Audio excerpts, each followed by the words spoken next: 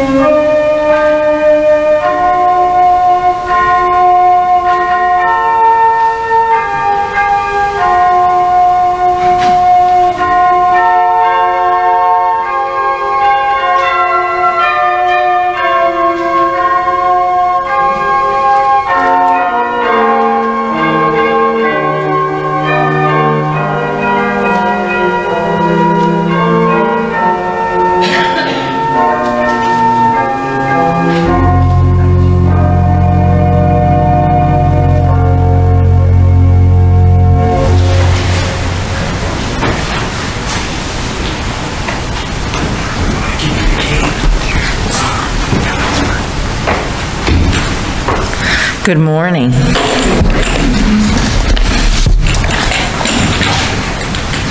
Would you all join me in the call to worship?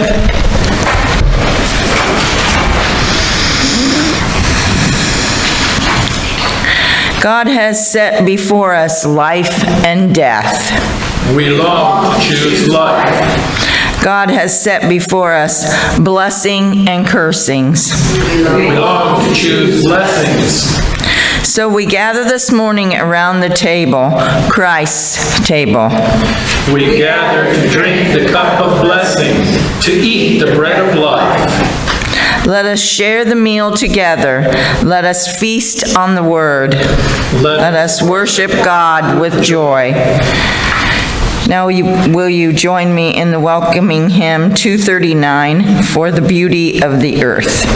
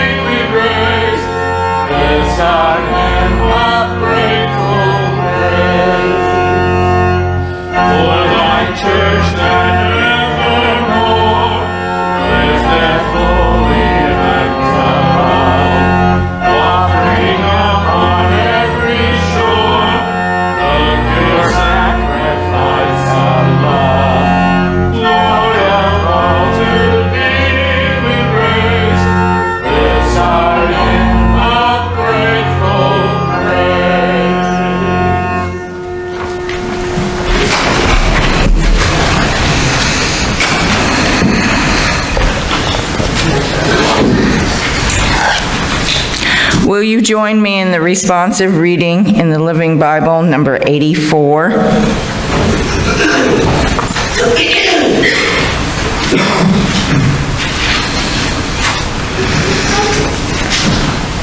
I love the Lord because he hears my prayers and answers them. Because he bends down and listens, I will pray as long as I breathe. Death stared me in the face. I was frightened and sad. Then I cried, Lord, save me. How kind he is, how good he is, so merciful, this God of ours. The Lord protects the simple and the childlike. I was facing death, and then he saved me. Now I can relax, for the Lord has done this wonderful miracle for me. He has saved me from death, my eyes from tears, my feet from stumbling. I shall live, yes, in his presence here on earth. In my discouragement, I thought, they are lying when they say I will recover. But now, what can I offer Jehovah for all he has done for me?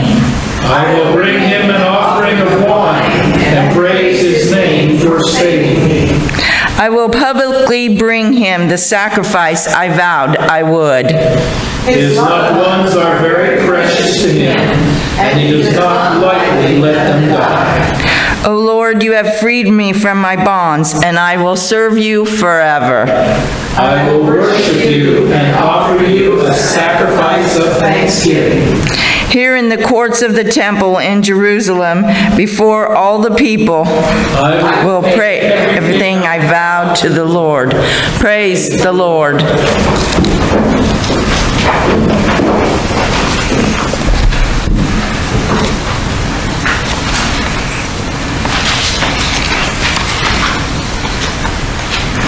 For God did not give us a spirit of cowardice, but rather a spirit of power and of love and of self-discipline. Therefore, relying on the love and grace which was given to us in Christ Jesus before the ages began, we courageously confess our sins together. Join me in the prayer of confession. Merciful and forgiving God, we need a spirit of love and acceptance to flood into our lives this day. Even though we celebrate the World Communion Sunday with the giving of the precious bread and the beloved cup, still we harbor anger and vehemence against others. We act out of frustration rather than love. We hoard your gifts and only grudgingly share our bounty with others. We find ways to turn our backs on you, claiming that other things are more important than our faith. And in the midst of struggle and strife, we come back to you, awash in tears and sorrow. We plead for your help and salvation. Remind us again, O Lord, that your love has always and will always be with us. You have called us to be witnesses to good things that can help when we follow your ways.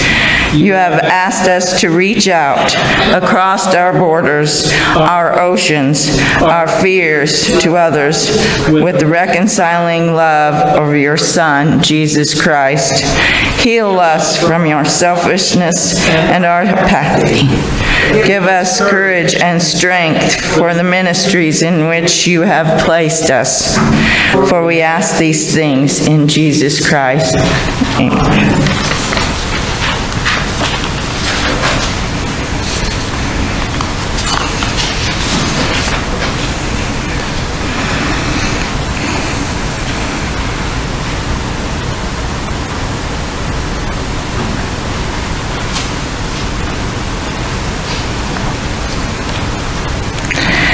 This grace was given to us in Christ Jesus before the ages began, but it has now been revealed through the appearing of our Savior Christ Jesus, who abolished death and brought life and immortality to light through the gospel.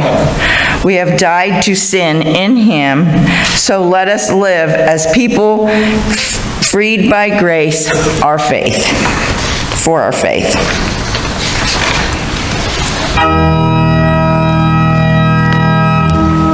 Glory be to the Father, and to the Son, and to the Holy Ghost, as it was in the beginning, is now, and ever shall be, world without end. Amen.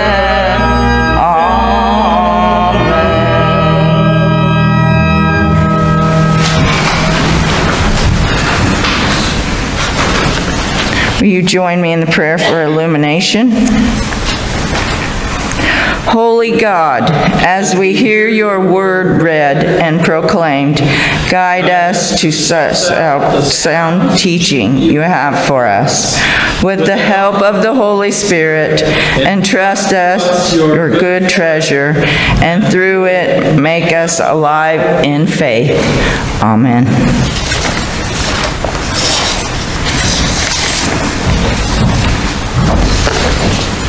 Our readings today are Romans 1:18 through 23, and Psalm 19, 1 through 4.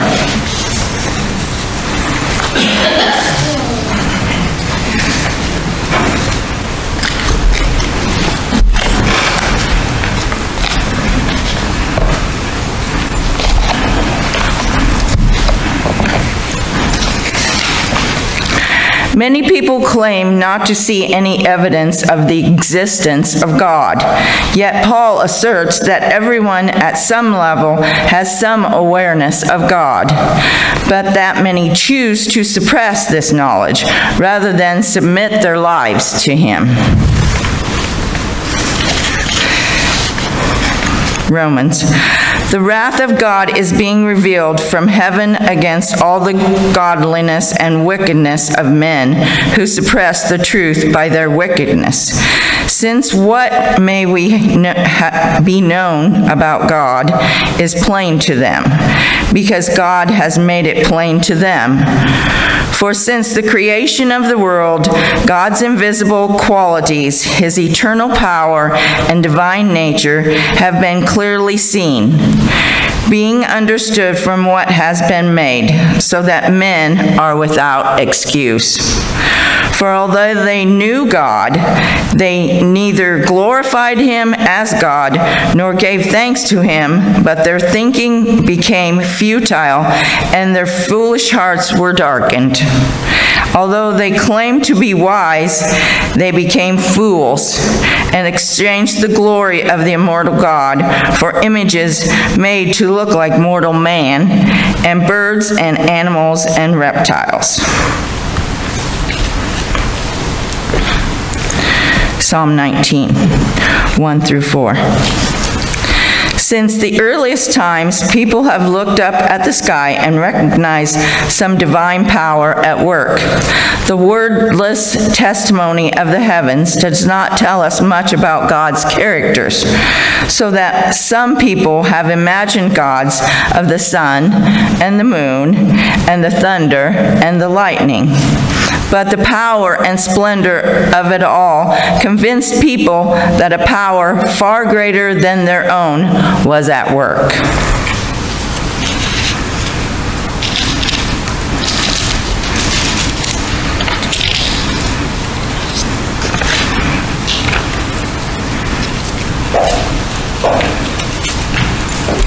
The heavens declare the glory of God. The skies proclaim the work of His hands. Days after day they pour forth speech. Night after night they display knowledge. There is no speech or language where their voice is not heard. Their voice goes out into all the earth, their words to the end of the world. This is the word of the Lord. Thanks be to God.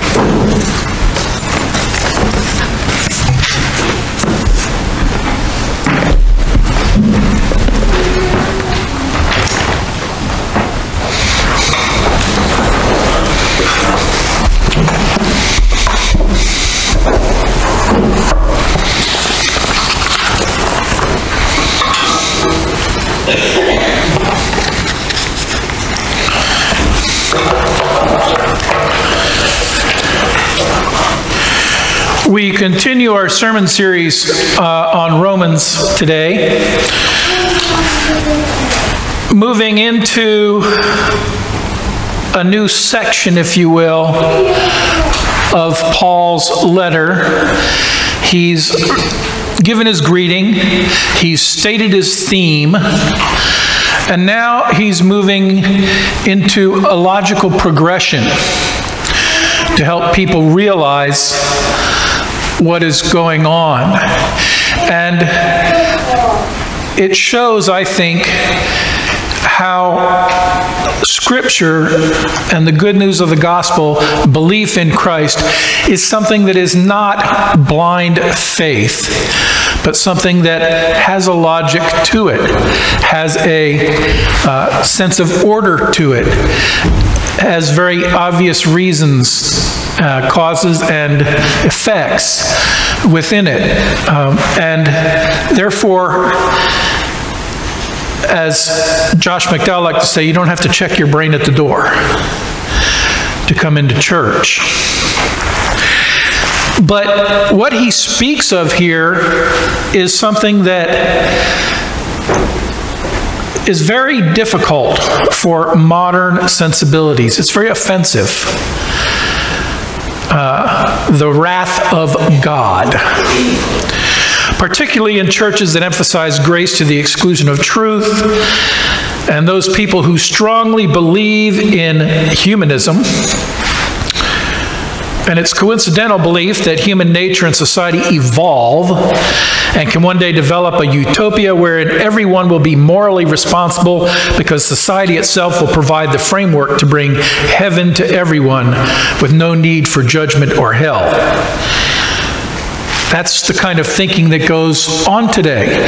And the fact of the matter is that when you look at studies, and I know I've mentioned this in Bible study, and I'm sure I've mentioned it at some point in my sermons over the years, but there was a recent Pew study, actually was done in 2020, and in it, 42% of Christians who identify themselves as evangelical,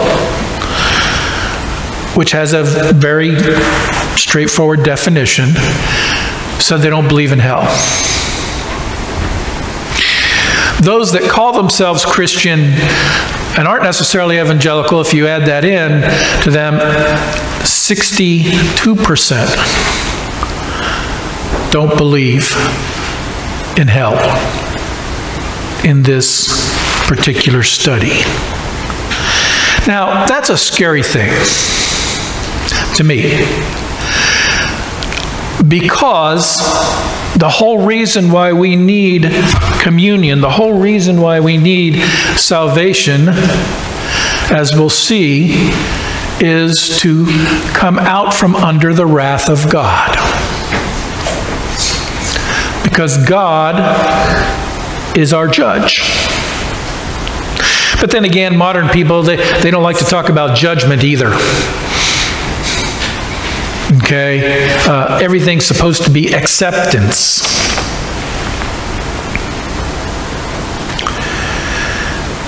In this passage, the wrath of God, I want to note, is parallel to the righteousness of God. They even have the same pattern or language, that the righteousness of God is revealed, the wrath of God is revealed, or being revealed. When we do have our Bible study in a couple weeks, I'll be covering it in much greater depth. But for now, let me just say that there are multiple types of wrath for God described in the Bible, and Paul is talking about one in particular here. And I would also note that wrath, in every definition, is not rage. It is not God just lashing out. And even when he has vengeance, it's not for his own sake, but for others. And so it's important for us to understand that when we talk about the wrath of God, frankly, a lot of times it's not even connected with the anger of God. Rather, it speaks of the judgment to come. This wrath is not directed against goodness, but against, quote, all the godlessness and wickedness of men, unquote. It's not raging anger. It's a consequence given in love. Yes, God loves even those who defy him and deny him. God doesn't lie. And throughout the Old Testament and the New Testament, you see the Word of God listing both what is offensive to Father God and what will happen ultimately if we continue to offend God and deny Him and His Word.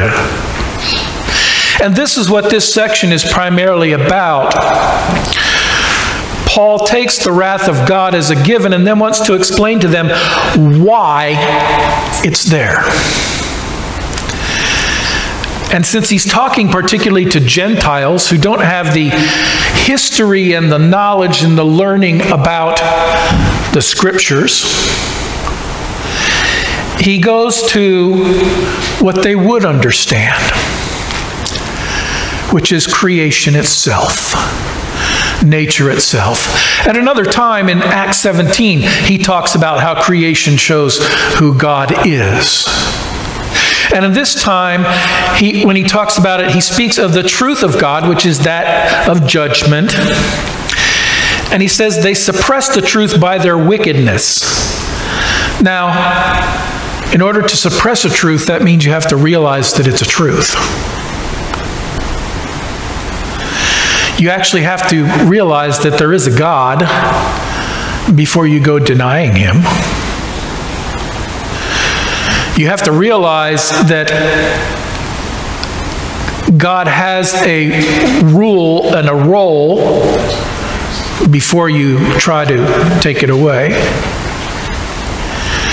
So they suppress the truth. And he notes that this truth may be known about God. It's plain because God has made it plain to them. And somebody might say, oh yeah, where? And he says, for the creation of the world, since the creation of the world, God's invisible qualities, that is, His eternal power and divine nature, have been clearly seen, being understood from what has been made, so that men are without excuse. Creation itself, as the Psalm noted, testifies to the glory of God.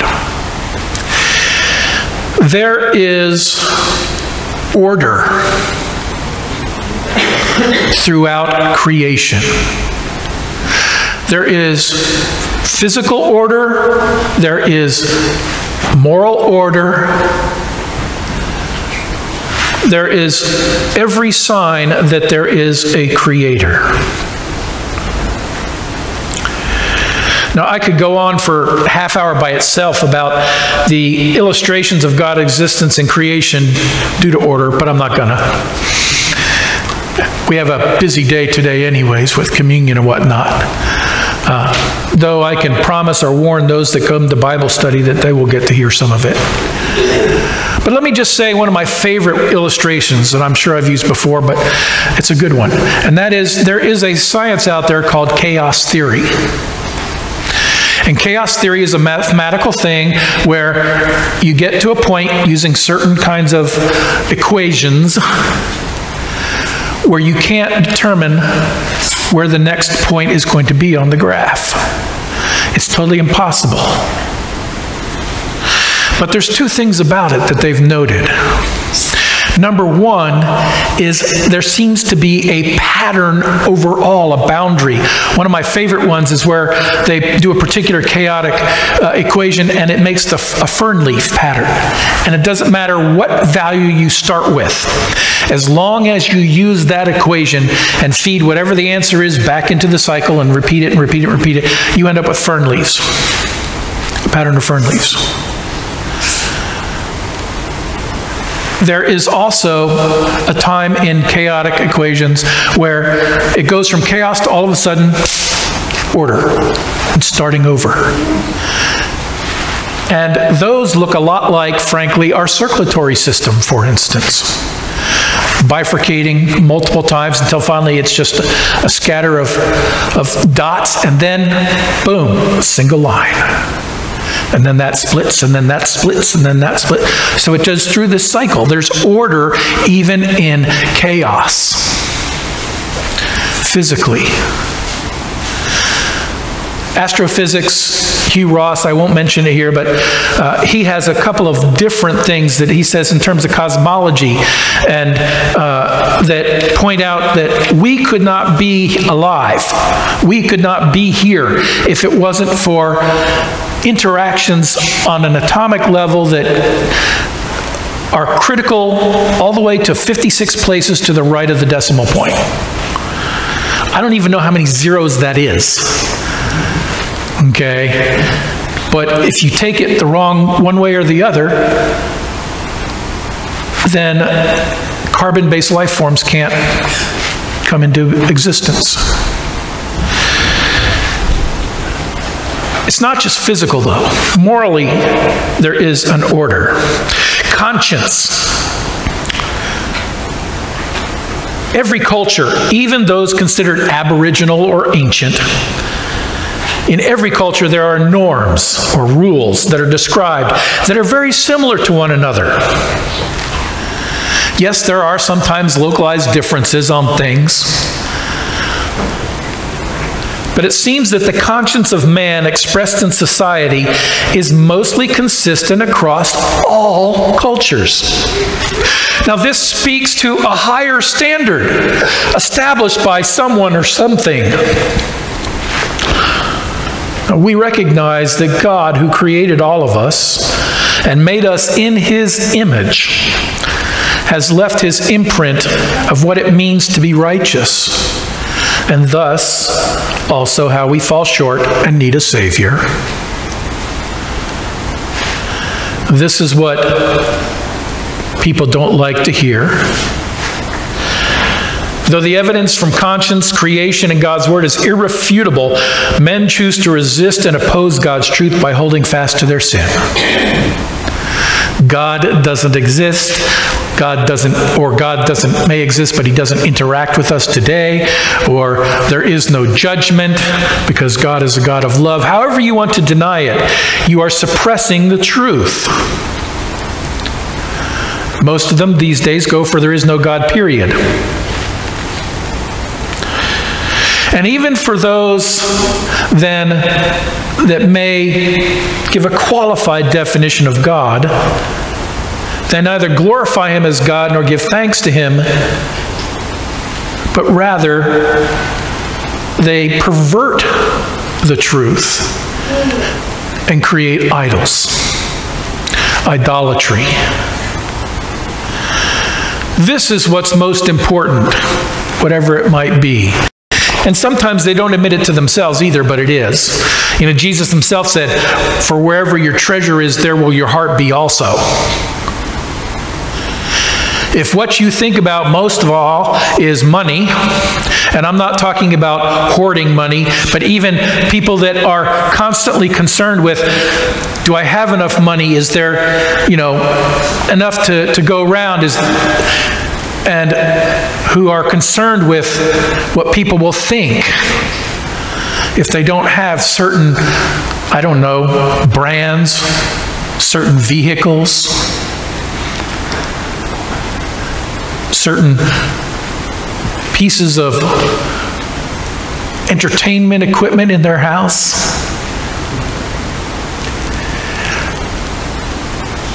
Then that's their idol. I don't care if they come to church every Sunday or not, that's still their idol. That's the easy one to do. There are others. There are the 7 deadly sins, of course, that Paul mentions. And those include a lot more. They include greed, but they also include lust and rage, gluttony. One of the problems with overeaters is as soon as you've finished your meal, it goes out the window and you're thinking about your next one. Well, that was good. I wonder what I should have for dessert. Or if you've had dessert, I wonder what I should have, what's going to happen tomorrow. And it's not that you don't plan ahead. I mean, you want to plan ahead. But if that's the way your thinking goes, then food or eating has become your idol.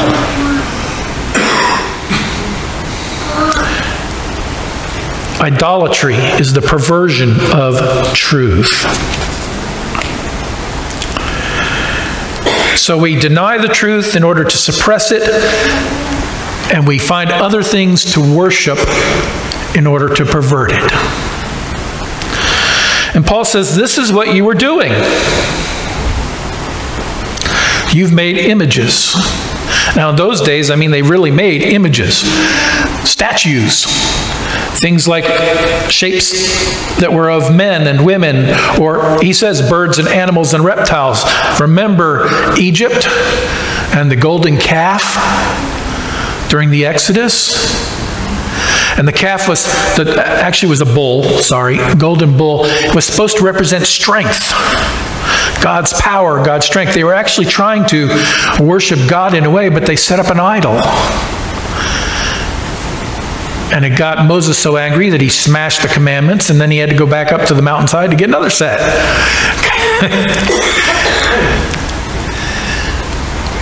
We pervert the truth because we try to box in God.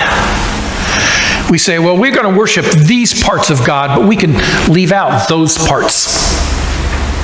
We're going to study this part of the Word, but we're going to leave out those parts because they make us uncomfortable. We're going to look at creation and we can even appreciate its beauty, but we're not going to worry about how it was made because it's easier just to say, well, it doesn't matter if it was random chance. Those things bring the wrath of God. Because not only are you offending God directly with those, but it opens yourself up to sin. And most of the time, if you idolize something, it's a sin. If you refuse to accept the creator God, then it's because you want to deny control of the universe to Him and keep it to yourself. And that's a sin. It's called pride. And there are consequences. Separation from God, even here on earth. And eternal separation after death. And I know that that doesn't sound too bad right now, but we'll understand just how incredibly awful it is when we get there. Frankly, the closest I can come to it is, if you've got somebody who's a toddler, you can send them into a screaming fit by walking out the door and go and hiding in another room. And they'll come to the hallway and they can't see you. And they think you're gone forever. And they have what's called separation anxiety. Sometimes it extends into older ages and other situations. I think that's partly why we play peekaboo, to teach them that just because something's gone doesn't mean it's not coming back. But that kind of terror, that kind of anguish is what's going to happen when we realize that we're separated from God forever. Now that is kind of a depressing thing to hear, I know, but the thing of it is, we have good news to add to it. Because God also loves us. And so God sent Jesus, who came and lived and suffered and died to cleanse us of our sins, to reconcile us with God, and was raised again that we might have new life in Him, that we might be new creatures, that we might be adopted as God's children, which is a very important thing that Paul talks about multiple times in this letter. A personal relationship, a familial relationship with God.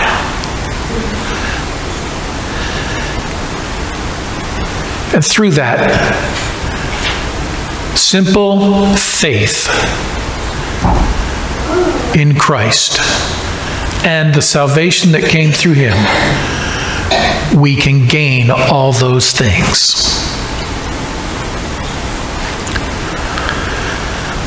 That's why we have communion, frankly. In the Reformed Church, the Presbyterian Church, we call it a sign and seal of God's grace. That's a fancy way of saying that it points us to and reminds us of God's grace. And it's a seal like imprint that they used to put on letters and things like that, showing that this is real and true and from whoever it was that the imprint belongs to. Sign and seal that God has extended His grace to us. And because of that, we can celebrate. Because what we can't do for ourselves, God did for us. You just need to believe. Then you need to follow through. And the following through is not as easy, I must admit. It's not a free gift, it takes work. But the hard part really is done. Because we've been reconciled with the Father. We don't need to fear death.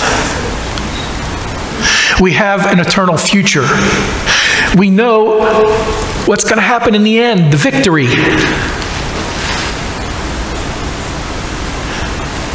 And so we can have joy.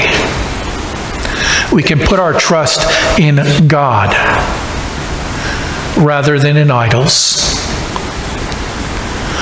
We can love God and see God everywhere in His creation and in His people rather than denying His existence.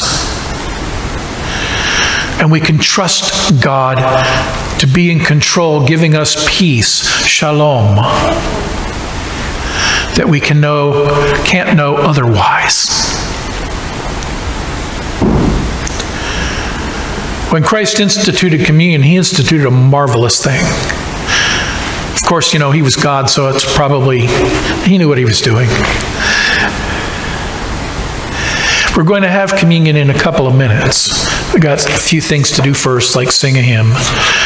But I want you to think about that. There is no excuse for not recognizing God. There is no excuse for not recognizing your need. But there's also no excuse for not celebrating. If you believe,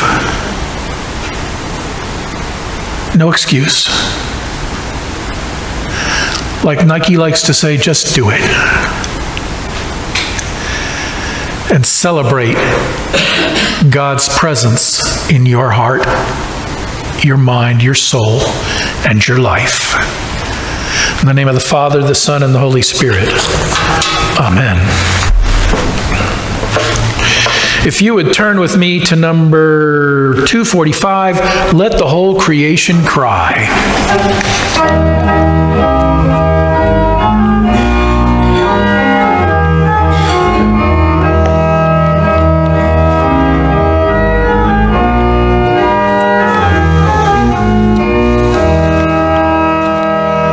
Let the whole creation cry, Alleluia.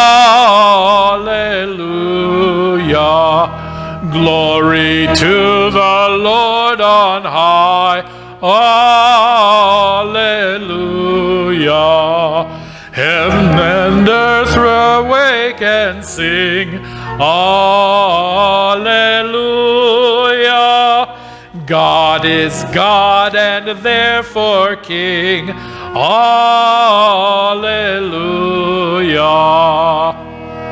Praise Him, all ye hosts above. Alleluia. Ever bright and fair in love. Alleluia. Heaven and earth awake and sing, Alleluia. Night and stars in God rejoice, Alleluia.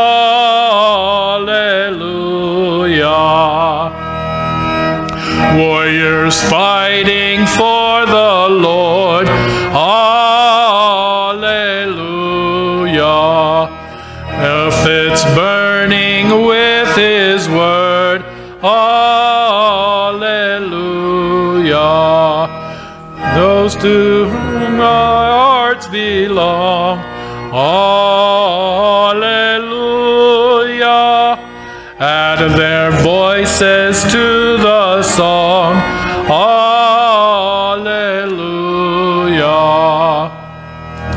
Men and women, young and old. Alleluia. Raise the anthem manifold. Alleluia. And let children's happy hearts, alleluia, in this worship bear their parts. Alleluia.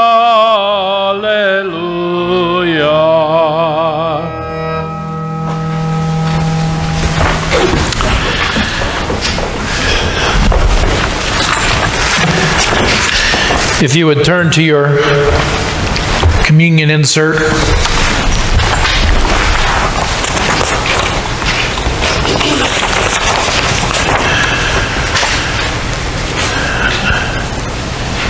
The Lord be with you. And also with you. Lift up your hearts. We lift them up to the Lord. Let us give thanks to the Lord our God. It is right to give our thanks and praise.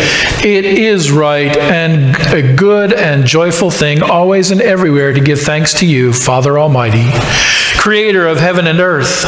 You have made from one every nation and people to live on all the face of the earth. And so with your people on earth and all the company of heaven, we praise your name and join their unending hymn.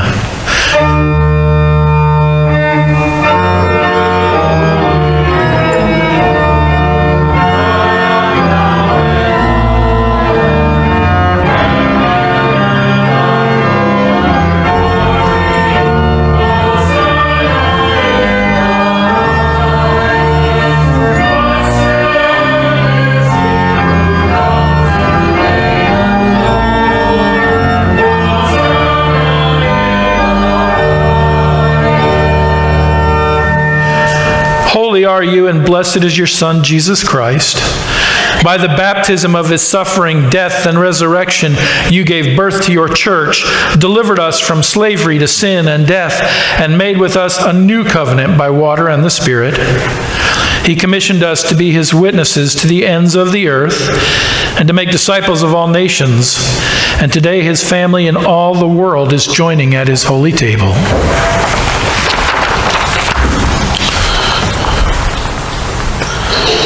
On the night which Jesus was betrayed,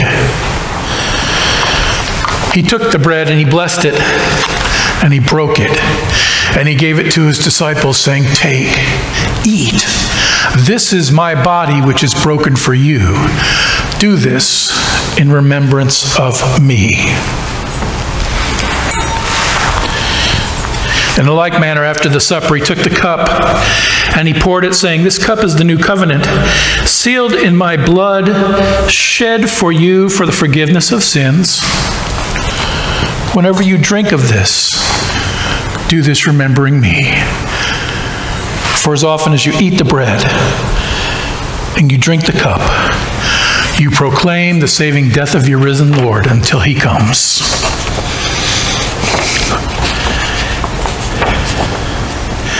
In remembrance of these, your mighty acts in Jesus Christ, we offer ourselves in praise and thanksgiving as a holy and living sacrifice in union with Christ's offering for us.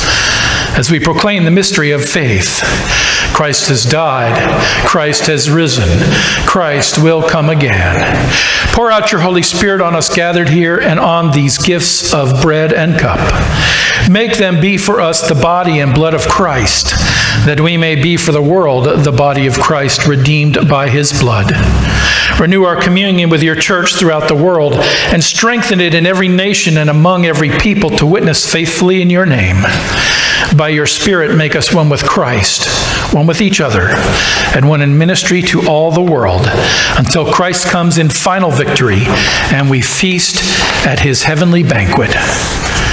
Through your Son, Jesus Christ, with the Holy Spirit and the Holy Church, all honor and glory is yours, Almighty Father God, now and forever. Amen. If the elders would come forward.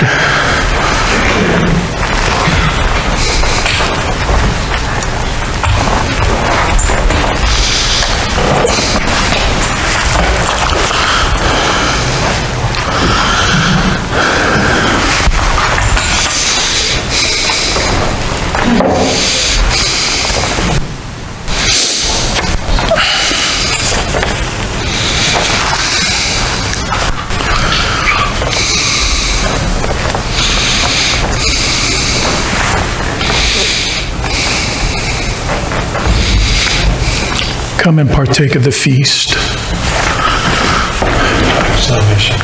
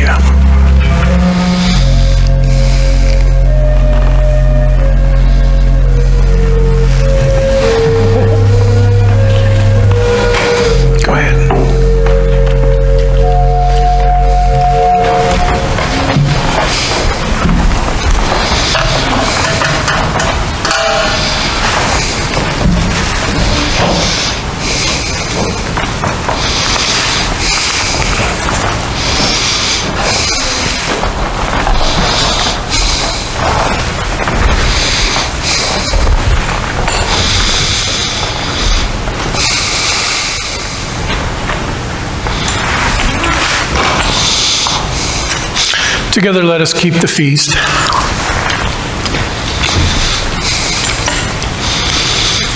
Jesus said, I am the vine, you are the branches. Apart from me, you can do nothing. Beloved of Christ, the cup of salvation.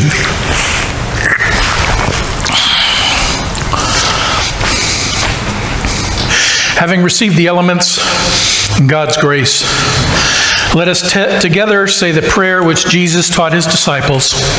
Our Father, who art in heaven, hallowed be thy name. Thy kingdom come, thy will be done, on earth as it is in heaven. Give us this day our daily bread, and forgive us our debts, as we forgive our debtors. And not temptation, but deliver us from evil. For thine is the kingdom, and the power, and the glory forever. Amen. If you would join me in the prayer after communion. We give thanks, loving God, that you have refreshed us at your table. Strengthen our faith, increase our love for one another.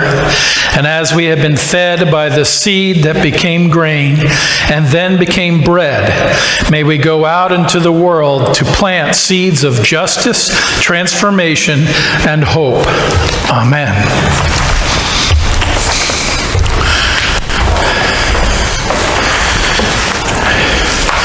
God has given us such great gifts. It's only fitting that we take time to appreciate that, give thanks, and then to consider ways that we can give back to our Creator and our God.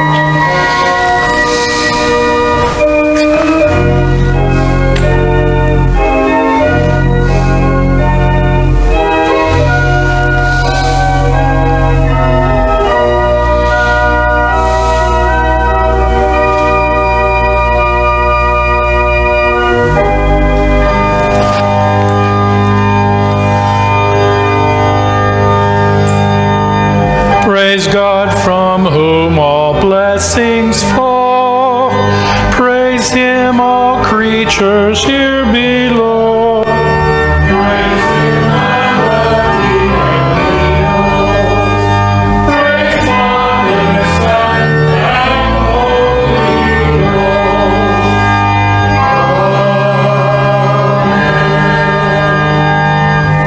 Ghost. Please join me in the unison prayer of dedication. Jesus Christ, our Savior, you grant us a spirit of power and love and of self-discipline. Make our power serve you. Make our love show you. Make our acts of giving and self-discipline serve you, author and inspirer of all generosity. Amen. Please be seated.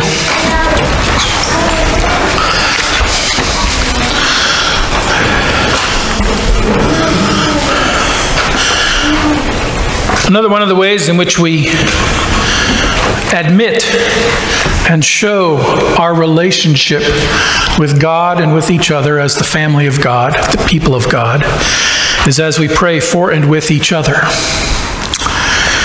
There are names listed in your bulletin. They all have their own situations. Some long-term, some not. Pray for them and pray for those situations that are listed. Know that God will answer your prayers. Let's come before God in prayer. God, Heavenly Father, we give you thanks and praise, for you are an awesome God and an awesome Father. Even as we struggle sometimes with what's going on in our lives, what's going on in the lives of friends and family and people in the community, tragedies that we see, we know that you are there. You are there with us. You are there with them. And perhaps through us, they can see you. Lord, continue to strengthen us in our faith, in our understanding, so that we might be faithful witnesses. For those that are sick and are hurt, whether it be spiritual, physical, or mental, make them whole to serve your purposes and to do your will. And Lord, may we never forget, even in the time of loss of loved one, the promise that you have made and have fulfilled in Christ. So that while we grieve the death of someone, we can celebrate the new life they have in heaven. We can celebrate the life that they lived here and the witness and impact they made. And we can celebrate the bond that we have through you, knowing that we shall see loved ones again, and we shall celebrate with them and with you. Jesus, make that a reality soon. Come back. Fulfill our hearts, that no one can deny you, but all will know you are Lord. And help us here in this church to be faithful witnesses, reaching out to people with the good news of the gospel, salvation from your wrath, and the chance to know joy even here. Lord, may all that we do and all that we say be to your praise and your glory. For we ask this in the name of our Lord and Savior, Jesus Christ. Amen. If you would stand as you're able and join me for number 27. Let's do the first and last verse of How Great Thou Art.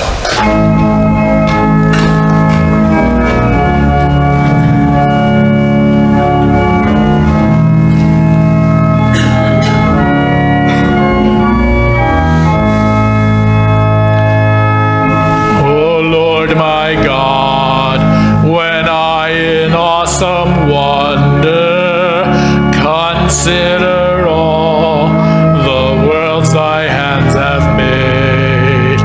I see the stars, I hear the rolling thunder, thy power throughout the universe displayed. Then sings my soul, my Savior God, to thee. How great thou art!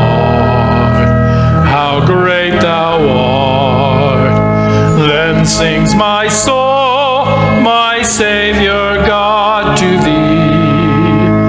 How great thou art, how great thou art. When Christ shall come with shout of acclamation and take me home, what joy shall fill my heart. Then I shall bow in humble adoration and there proclaim, my God, how great thou art. Then sings my soul, my Savior God, to thee. How great thou art, how great thou art. Then sings my soul, my Savior God, to thee. How great thou art, how great thou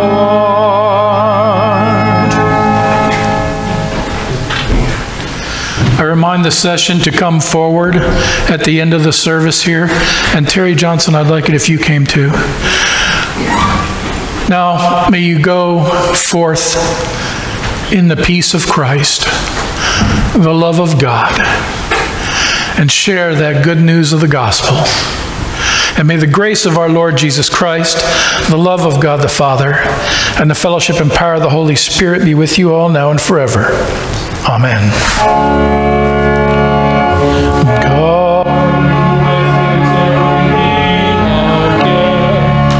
by his counsels guide our whole, with his sheep securely fold you. God